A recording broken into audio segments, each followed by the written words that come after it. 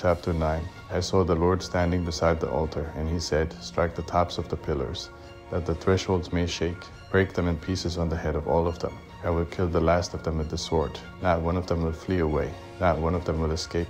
Though they dig into Sheol, there my hand will take them, and though they climb up to heaven, there I will bring them down. Though they hide themselves in the top of Carmel, I will search and take them out from there. And though they be hidden from my sight in the bottom of the sea, there I will command the serpent, and it will bite them. Though they go into captivity before their enemies, there I will command the sword, and it will kill them. I will set my eyes on them for evil, and not for good. For the Lord, Yahweh of armies, is he who touches the land, and it melts, and all who dwell in it will mourn. And it will rise up wholly like the river, and will sink again, like the river of Egypt. It is he who builds his rooms in the heavens, and has founded his vault on the earth, he who calls for the waters of the sea, and pours them out on the surface of the earth. Yahweh is his name. Are you not like the children of the Ethiopians to me, children of Israel? Says Yahweh.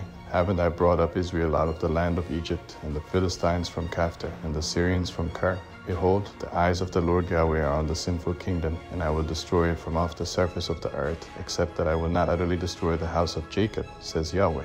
For behold, I will command, and I will sift the house of Israel among all the nations as grain is sifted in a sieve, yet not the least kernel will fall on the earth. All the sinners of my people will die by the sword, who say, Evil won't overtake nor meet us. In that day I will raise up the tent of David who has fallen, and close up its breaches, and I will raise up its ruins, and I will build it as in the days of old, that they may possess the remnant of Edom and all the nations who are called by my name, says Yahweh who does this. Behold, the days come, says Yahweh, that the plowman shall overtake the reaper, and the one treading grapes him who sows seed, and sweet wine will drip from the mountains, and flow from the hills. I will bring my people Israel back from captivity, and they will rebuild the ruined cities and inhabit them, and they will plant vineyards and drink wine from them.